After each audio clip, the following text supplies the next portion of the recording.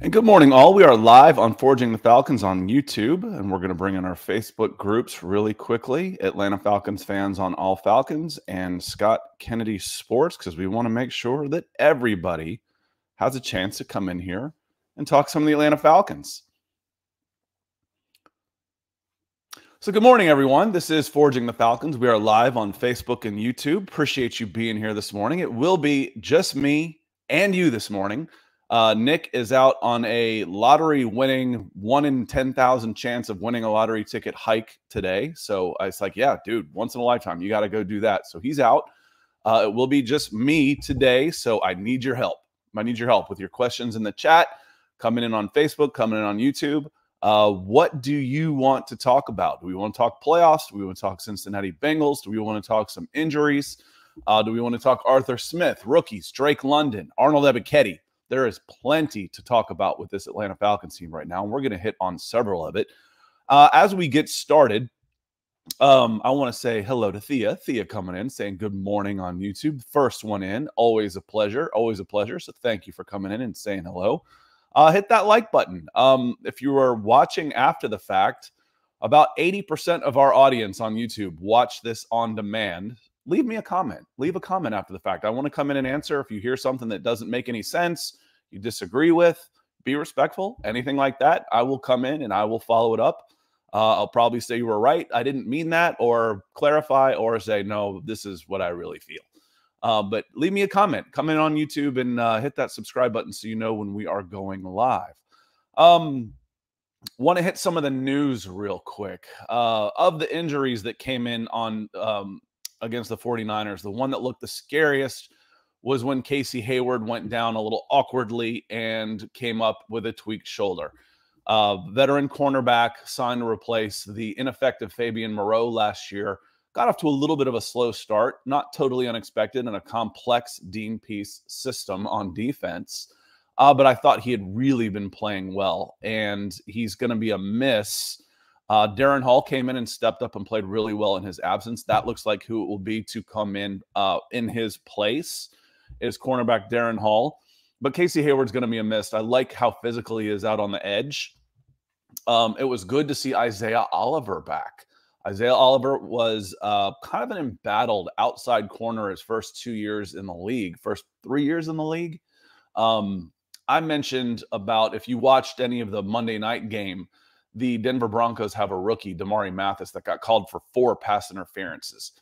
And I mentioned on a Broncos pod, I said, you want to try and break that skid because you get that label. You get a label of a guy. If it's close, you're going to get a flag thrown on you. Isaiah Oliver was that guy. I was exactly thinking of Isaiah Oliver.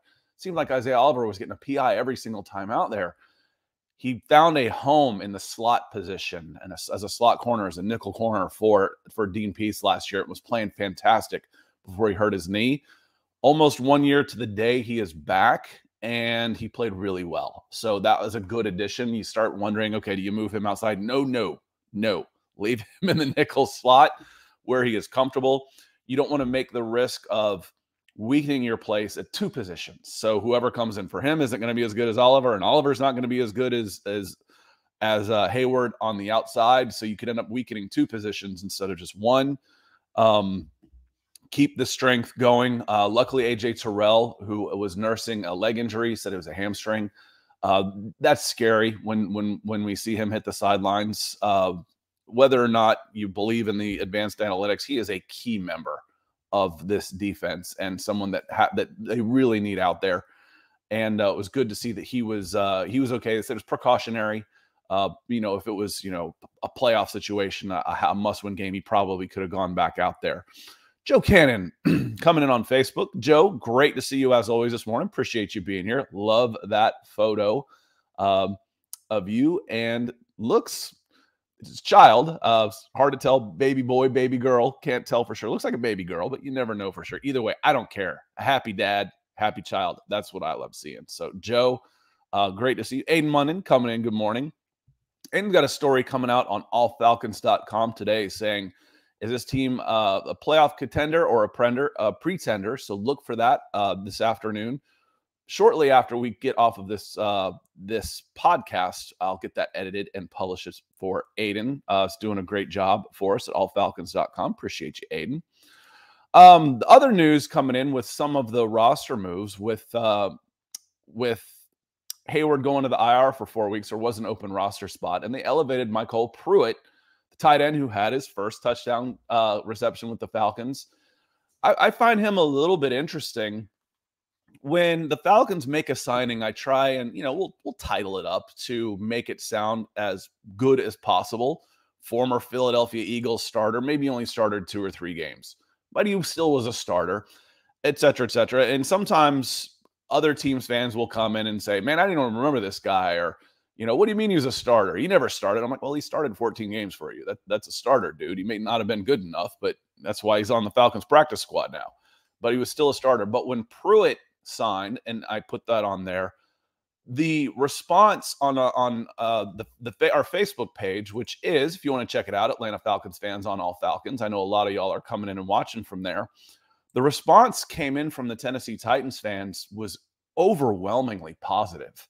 Man, love this guy. Great signing. He was playing so well before his injury. He had a really nasty ankle injury in January. I think it was week 17 before the second to last week of the season last year. Had a pretty nasty ankle injury, and it's taken some time for him to come back. But the response was overwhelmingly positive, which you don't see very often. So I was very, it was like, okay, well, good. Not that, the social media verse is the best scouting department in the world, but when you have fans who speak well of a former player, that's usually a good sign. It's usually a good sign. So he had his first touchdown catch, and I was actually listening to the game on the radio, listening to Archer's call, and they go, it's touchdown, tight end, and you're like, oh, Michael Pruitt. And you're like, naturally, first touchdown to the tight end doesn't go to Kyle Pitts. But it was a great play. He sneaks out and, just a little over the shoulder lob and catch. Great play call, great execution. And then Pitts got his a little bit later. But Michael Pruitt has been elevated on a full-time basis, so signed to the 53-man active. He was a flex from the practice squad from that game. He has now been rewarded with his good work in an open roster spot.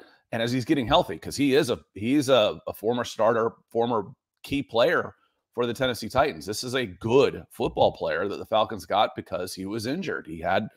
That's some of the things the Falcons have had to do is, okay, we can sign this guy and we'll take some time. He's going to need less money because, hey, no one else will sign him because his ankle's broke. Those are some of the things the Falcons have had to do with their salary cap constraints. And 6 weeks into the season, you're sitting at 3-3, and now you're getting, it's kind of like a new signing, getting a healthy, talented tight end to come in on your roster. So well done, Terry Fontenot. Well done. Congratulations, Mr. Pruitt. One moment while I take a big slug of coffee. I grabbed this mug specifically today. Y'all have seen this one before. It's my Star Wars mug. I feel like Arthur Smith needs to start taking this into his press conferences. This is my Darth Vader join us or die mug. I've also called this my Nick Saban signing day coffee is for closers mug. But I thought this one would be a good one today for Arthur Smith and the way he is going with this franchise. Join us or die. Another news, the Falcons, when you elevate one guy, you get you get an opening on the practice squad. They brought back a couple of players. One of them I was very, very pleased to see was linebacker Dorian Etheridge. Etheridge is a tackling machine in the preseason. So he had gotten hurt in the preseason, had an injury settlement, but has been signed and is now back on the practice squad. Very, very productive player. He's one of those guys that you could see coming up, oh, this is his 4th year in the league, and he's just getting his first start. He had 20 tackles today. Dorian Etheridge is one of those guys. And then defensive lineman Jalen Dalton. They were both injured during the preseason. They have both been signed back to the practice squad. So congratulations to those gentlemen as well. Good work. So as the algorithm bots are finding their way out into everybody's browsers, we are starting to get some folks to come in, including our good friend Chris Walker. Good morning, everyone. I hope everyone is doing well and feeling good about the win against the 49ers. You know, Chris, that brings up another thing I wanted to talk about. And I'm interested. So listen up, because I want everybody's opinion on this. After that win, the Falcons rushed for over 100 yards. The offensive lineman, Arthur Smith, a former offensive lineman himself, went up with his offensive lineman to the suite level. They went up into a suite in Mercedes-Benz Stadium and cracked open some beers in the celebration. What do you think about that?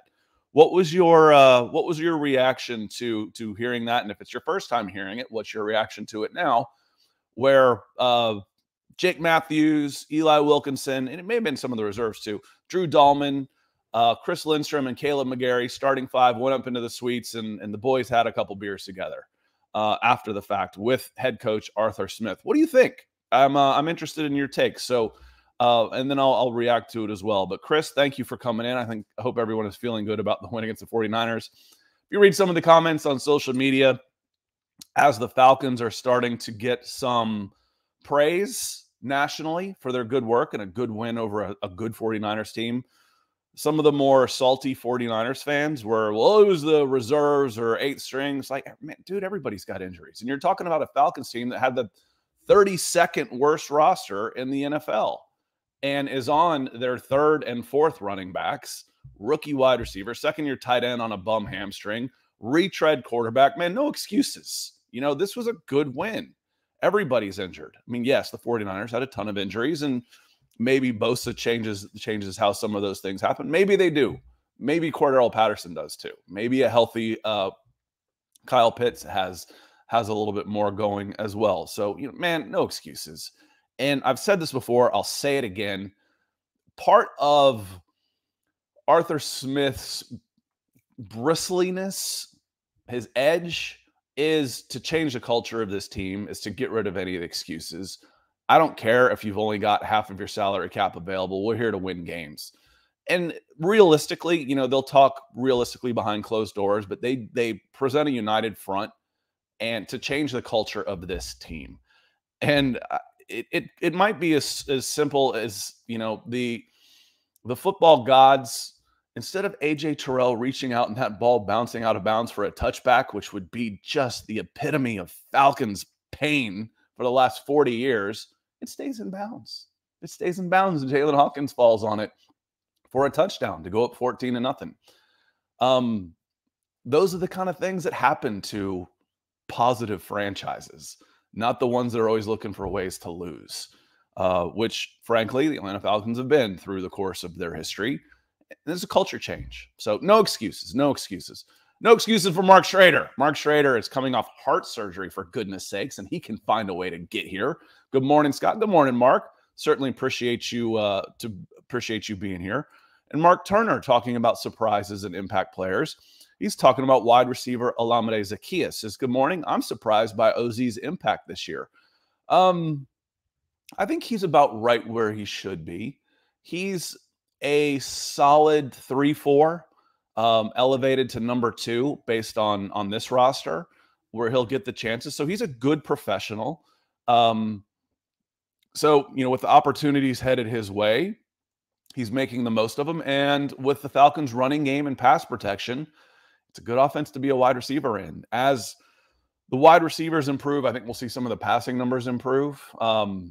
You go and sort through the stats on NFL.com or whatnot and look at passing yards, and it's pretty stark contrast. The Falcons have about half of the number one. You're like, wait a minute, Falcons are still at 900 yards passing versus 1,800 for Josh Allen and Buffalo Bills. That's a lot. But what also is interesting to me is if you sort by rushing offenses, I did it earlier, I'll remember, but 3 of the bottom 4 teams have winning records. So, I mean, as far as the worst passing offenses, I think the Bears are the worst, and then it's like the Giants, the Falcons, and the Tennessee Titans are the worst passing offenses. Well, those guys have winning records. James Dockery coming on Facebook. Appreciate you being here, James. He says, hey, what's up? Rise up from Kentucky. Absolutely, James. And another happy family, it looks like, in that picture. So love seeing these pictures coming in, y'all. Coming in on Facebook like that. Dana Miller coming in on YouTube says, good morning, everyone. Rise up. Rise up's not going away. That's a Falcons thing. I had someone say, when because I still use that picture. There's a picture of a cheerleader holding up a rise up picture. I use that a lot across my social media things for Falcons. So I was like, oh, those were stupid old slogans. Yeah, really? Because I've heard the current players say it this year. So to hell with you. We're going to say rise up when we want to. Mark says the coaches have built a selfless team, and I love it. It really is. These guys have chips on their shoulders, and they have a lot to prove. I've said it before. Everyone on this roster, on the 53-man roster, is either on a rookie contract or a one-year deal. So you can say it's a 2-year deal, whatever, a 3-year. Oh, no, you didn't, Scott. Marcus Mariota signed a 2-year deal. He did, with a $2 million dead cap hit next year against $12 million, $14 million in salary. That's a 1-year deal with a club option. So he's on a 1-year deal. And everybody is like that. They've all got something to prove, every single one of them. Eli Wilkinson, a retread right tackle, moved over to left guard, is playing phenomenally. Man's going to get paid. He is earning himself. He'll probably get paid double what he's making this year. Right tackle, Caleb McGarry, had his 5th-year option declined. So he is a free agent after this year. He is on his rookie contract and a 1-year deal. This is a man who could see his compensation rise by 5x this year. Part of you says, okay, I'm a little angry that it's taken him this long to get it together. And part of me says, is it time to pay Caleb McGarry? Is it time to start? Hopefully you're having that conversation with his agent right now about a 3-year extension in the $6 to $8 million range and see if they bite. Let's go 3 years, $20 million, 15 guaranteed. Here's a $5 million signing bonus. If you put any faith in PFF, he's playing at a top 20 offensive tackle level. That's the numbers that he would be at right tackle. He'd be in the $6 to $8 million range. I think it's time to start to I want Caleb McGarry back, is what I'm saying. And Joe Cannon weighing in on the beers coming in after the fact. He says they deserved it. We got the win and they ran for over 100 yards. Can't ask for more. And Joe, talk about team building. The only thing that concerns me really is it an over celebration for a 3-3 game? And sometimes you feel, I don't know if you've worked out or do anything like this, but I swear, after I have a personal best, I have a little trouble getting motivated again. I'm like, man, I don't know if I can do that again. It's a mental thing. My only concern is it a little bit of an over celebration where you then have a let off? I don't think so, but just playing devil's advocate here. The other part of me is I'm also 25 years sober, and I can't do a couple of beers. I've always joked.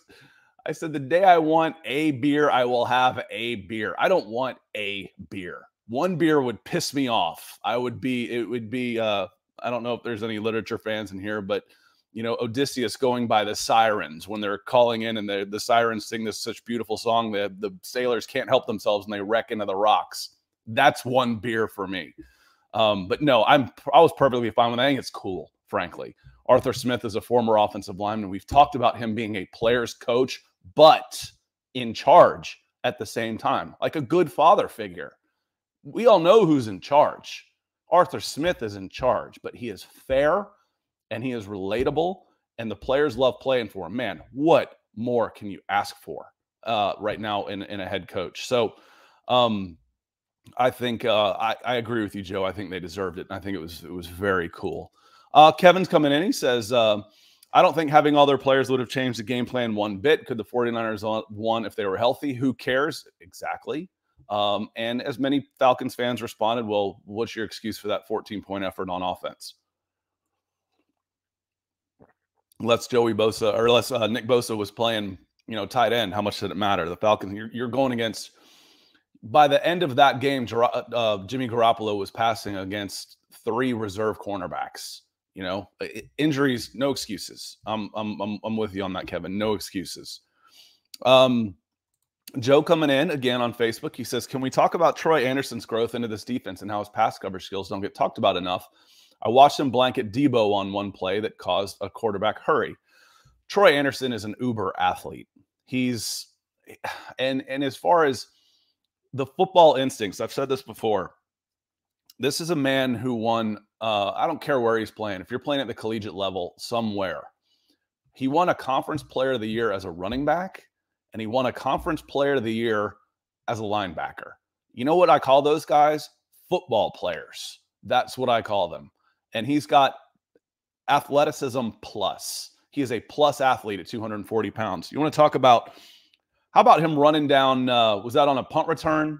Where was it Hodge? Hodge came in really hot and could have wiped the guy out. And was it Ray McLeod made a nice play spinning out of that? Hats off.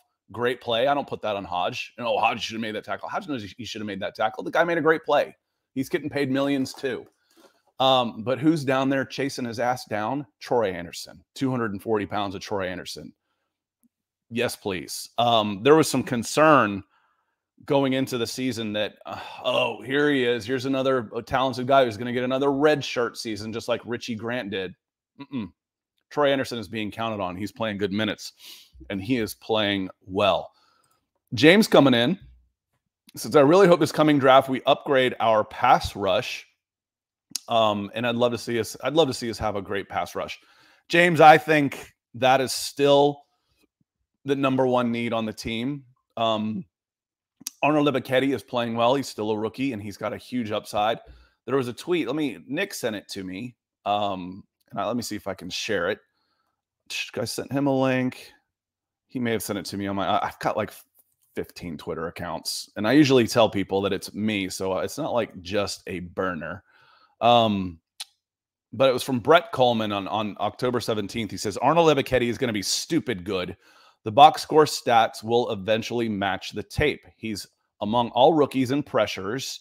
He's third among all rookies in pressures with 14 and closing fast despite having 30 to 50 fewer snaps than number one and number two, which are Karlaftis and Aiden Hutchinson. So he's getting to the quarterback, Arnold Libicchetti is, and he was also trusted enough on that third down play. We mentioned this on Monday, that he was dropping into coverage and making a pass breakup. So really, really good player. Need another one. So, right now, as I'm looking at this team, there's going to be questions about quarterback. Marcus Mariota is playing well. Got Desmond Ridder. Right now, I'd say edge. Edge is still my number one priority coming in, James. Lorenzo Carter's on a one-year deal. Like I said, everybody's on a one-year deal or on a rookie contract or both. Edge would still be my priority in building this team. Albert Knopper's coming in. Albert saying, good morning, Scott. Good morning, Albert. Appreciate you being here. Certainly appreciate everything you do for this show and all the shows that we do. Thank you so much for taking the time to stop in. Chris Walker weighing in on our question about the offensive line having some beers up in the suites with head coach Arthur Smith. I'm going to pour my coffee here a little quick. A little shout out to Patrick with lioncoffee.com, keeping us well stocked. This is the coconut roast from lioncoffee.com, and it is damn good. Really good. I wasn't expecting to like it as much as I did. I saved it as one of my third or fourth that I opened up. He sent me a bunch of coffee. And coconut roast, lioncoffee.com. Check them out. Chris says, well, I think they deserve some recognition for their much improved offensive line play. San Francisco is one of the better front seven, and they played well against them. I think it could be an issue if it becomes a habit, but I don't think it will. Quinn tried too hard to be a player's coach and was too lenient. Arthur Smith believes in putting in hard work and no excuses. He expects the work to be put in and should be rewarded or praised on occasion. Let's see the future results. And it cut you off there a little bit, Chris, but we get the gist of it. And like I said, there's a line you want to walk between being a player's coach. The Denver Broncos fans in here understand what I was saying when I said Arthur Smith is a player's coach because he's fair. The players respect him, but they know who's in charge. They know who is in charge. Arthur Smith is in charge. Terry Fontenot is in charge. Arthur Smith is the face of the team. He's with them every day. General manager has his back. They work in tandem together. Arthur Smith is in charge. Dean Pease, the coaches are in charge. Dean Pease has 40 years, maybe more, in this league, and it's a good dynamic. I think one of my warnings when I was, looking at this team coming in into the season The offensive line didn't really change personnel. That scared me. I'm like, all right, what are you doing at left guard? Jalen Mayfield is going to have to make a huge leap up. Caleb McGarry is still a huge question mark. Is Afridi going to be a step up? The trenches, good Lord, what's there? It's the same guys. It's Grady Jarrett and everybody else. Fine. Wrong. Okay. Those guys have improved exponentially and have gotten a lot better. But one of my concerns was that people coming into the season with, well, this should be a playoff team. I'm like, eesh. Don't hold those expectations against Arthur Smith if they don't reach them, because I think Arthur Smith is really good. Throw it all out now. This team can beat anyone.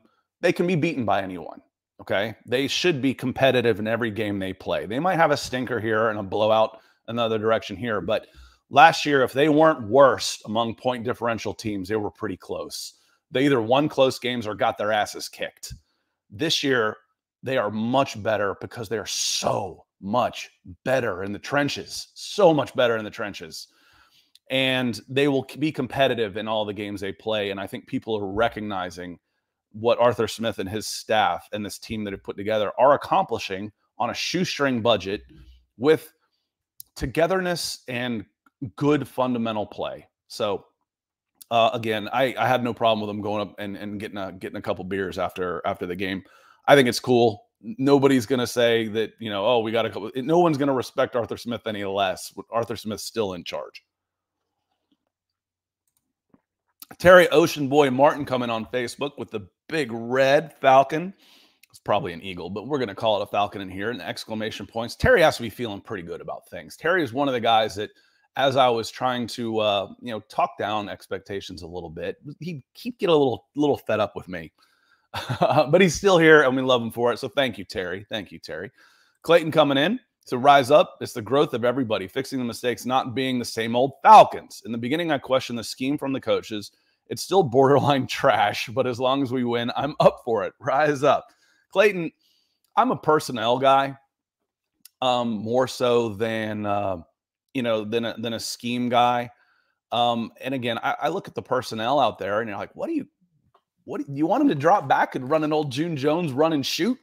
They're playing. A sign of a good coaching staff is playing to the strengths of their team, or at least covering up some of the weaknesses.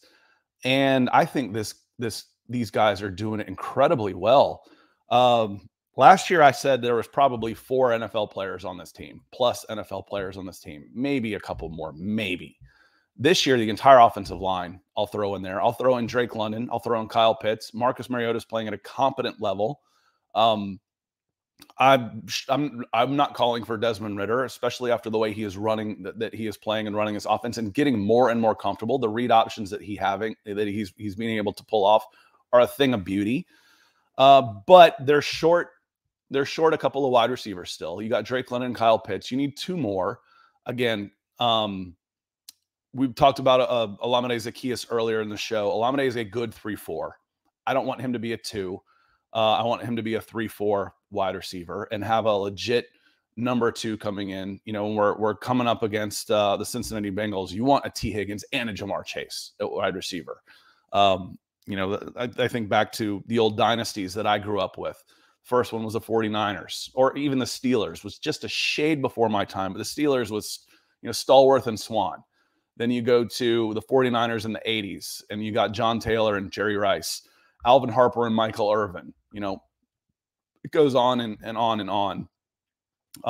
It could use another, a little bit more on the wide receiver. And then do you want to change how you do your quarterback? Again, Marcus Mariota is on a 1-year deal. He's not going to be an air raid guy, but he can be an efficient dude who can move the chains.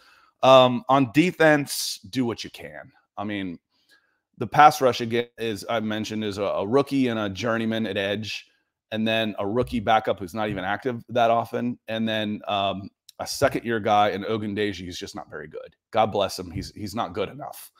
And right now, maybe he can make that leap. Taquan Graham made an outstanding leap from his first to his second year.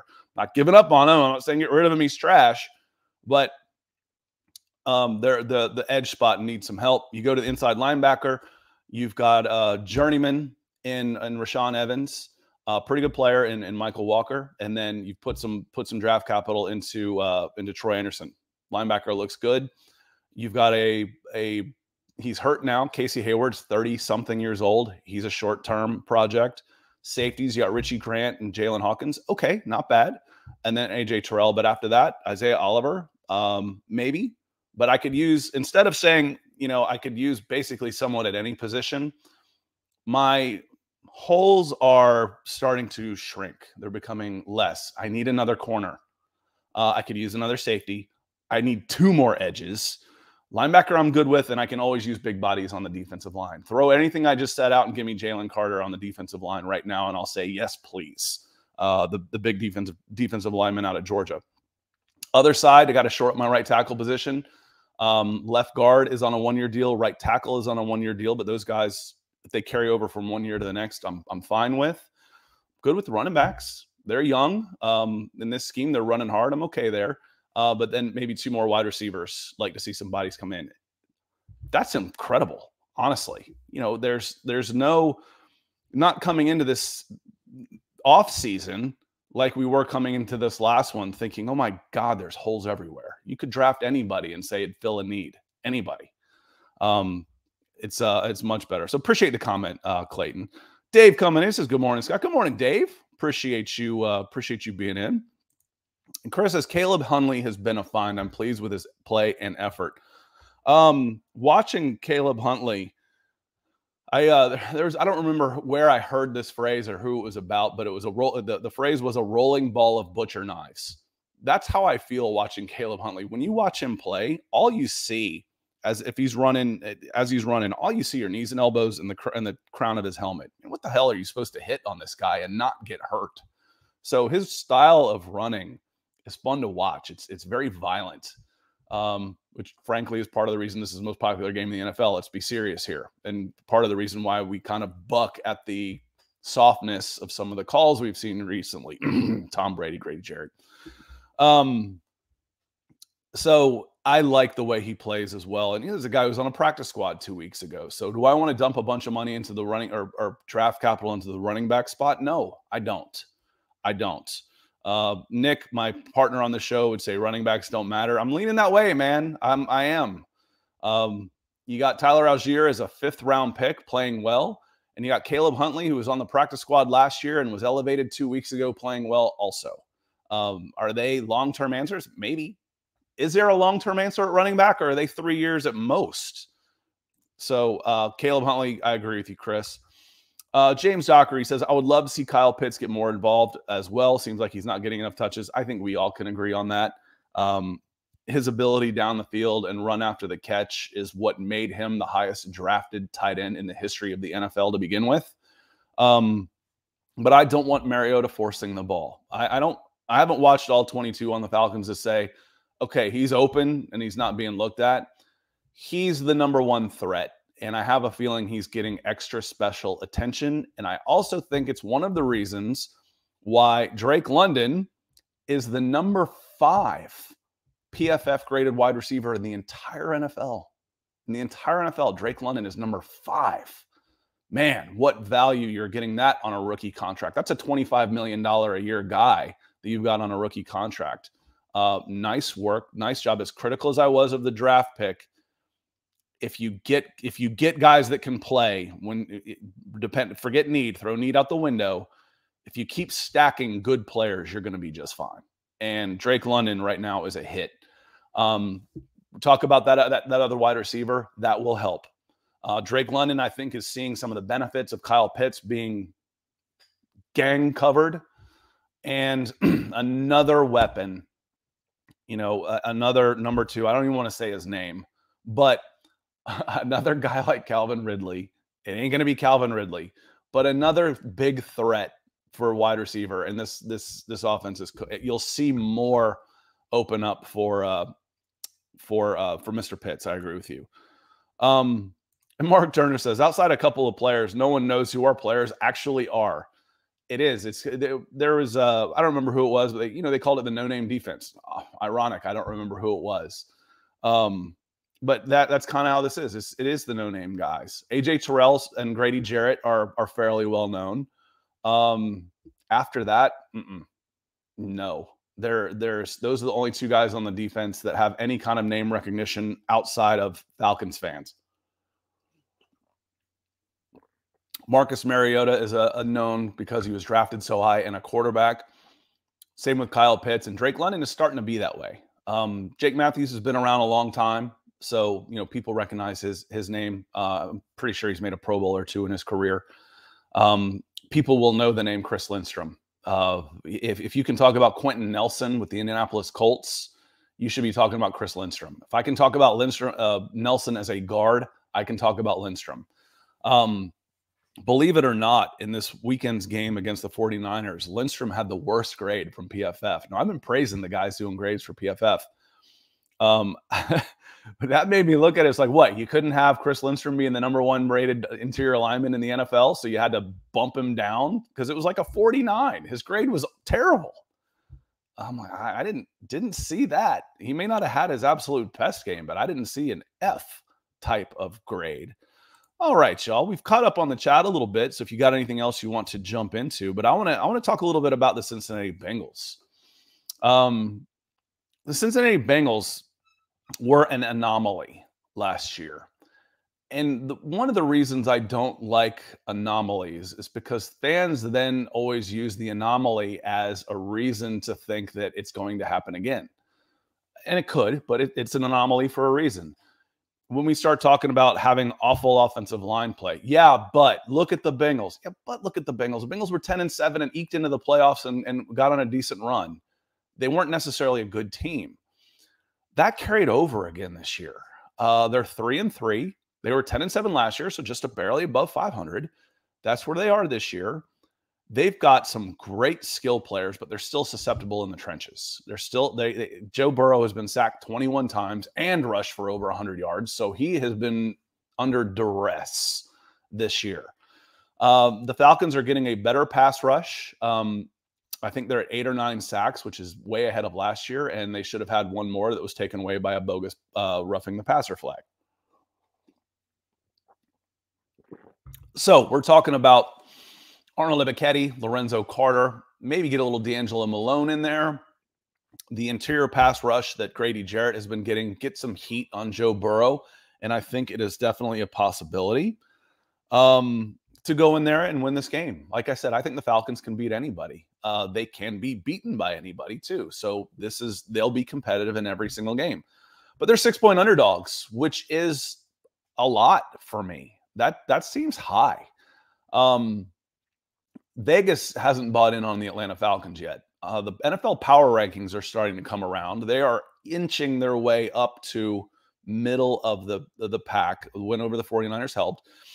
ESPN was lowest on the Falcons. They had them at 32 to start the season, moved them up a couple of spots after dominating the Saints for 3.5 quarters and losing, then dropped them back to 32 after losing to the Rams on the road when they had the ball and a chance to win. Like, does that look like the worst team in the NFL to you? The team you just watched in LA? So I felt like ESPN had a preconceived notion and was trying to force fit that into there, despite the way the Falcons were playing, which was they were playing well. They weren't playing like the worst team in the league by any stretch of the imagination. Now they're up to about 19, I think 18 on NFL.com, and I think 17 on PFF. 3-3, there's a host of 3-3 teams out there. But the Falcons are fundamentally sound enough and strong enough in the trenches to play close games with anyone. And 6 points seems like a lot to me with the Cincinnati Bengals.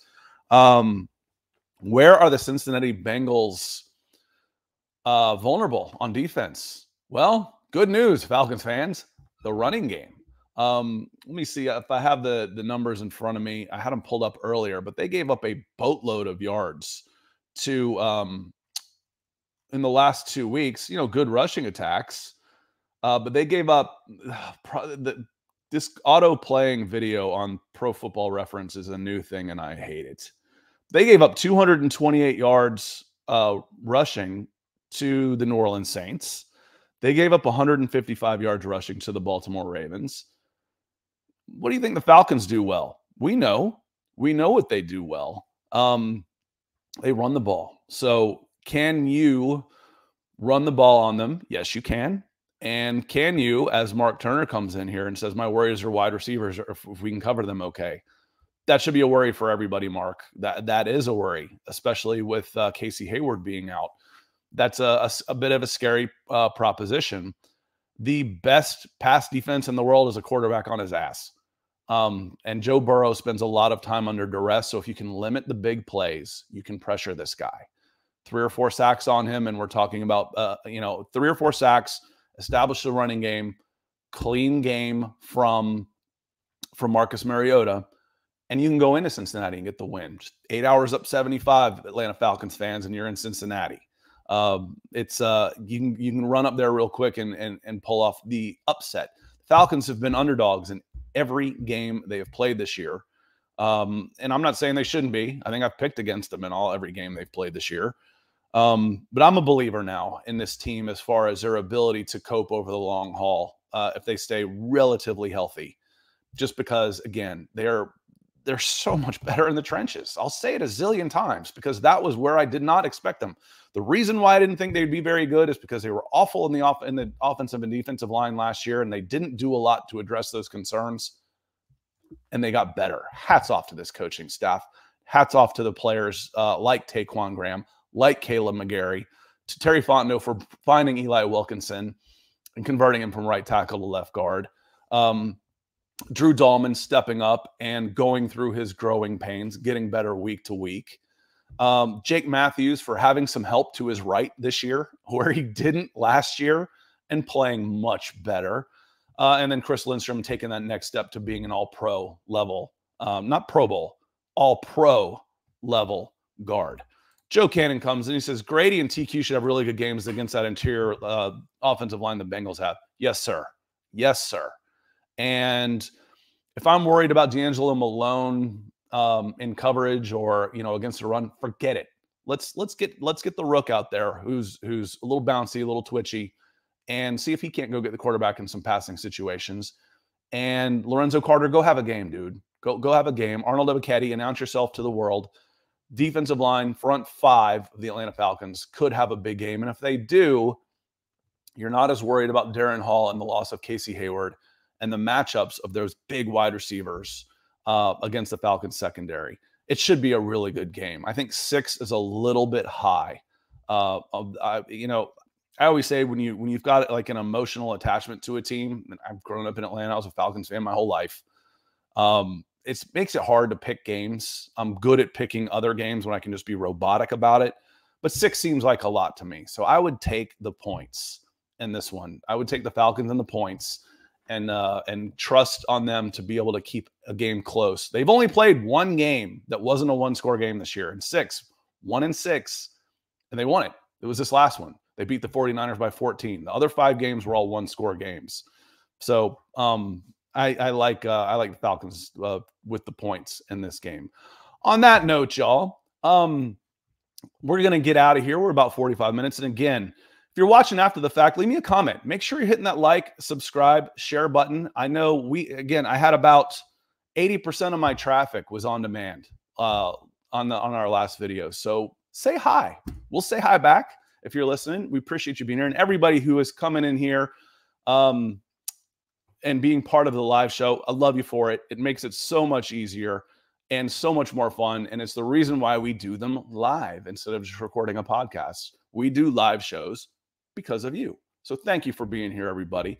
On that note, it's Wednesday. I will be back on Broncos for Breakfast with Eric Trickle tomorrow morning. If you want to talk some of the problems on the offensive line in the trenches that the Denver Broncos are facing and how that matriculates across the rest of the team. And then we will be back on Monday, probably. If not, we'll go Tuesday. Follow me on Twitter at Scout Kennedy to make sure. I have run into some passport problems and have to go to New Orleans to get my passport renewed before I can go to London for the Jacksonville Denver Broncos game. And I'll say hi as people are coming in. Eric coming in. Denzel Tillery says, got here late, but appreciate you, my man. We appreciate you being here. If I messed up your name, it looks like Eric to me. Just a very unique spelling, which is cool because, we had boring names like Scott growing up. So I always like a little uniqueness to a name. So welcome in. Appreciate you being here. On that note, I'm going to fly. Check out allfalcons.com. There will be a good article from Aiden coming out here in the next hour. Follow us on Twitter. Follow us on Facebook. Leave us a comment. I love interacting with people and talking sports. It sure beats working for a living. So on that note, appreciate you being here, and we'll see you next time.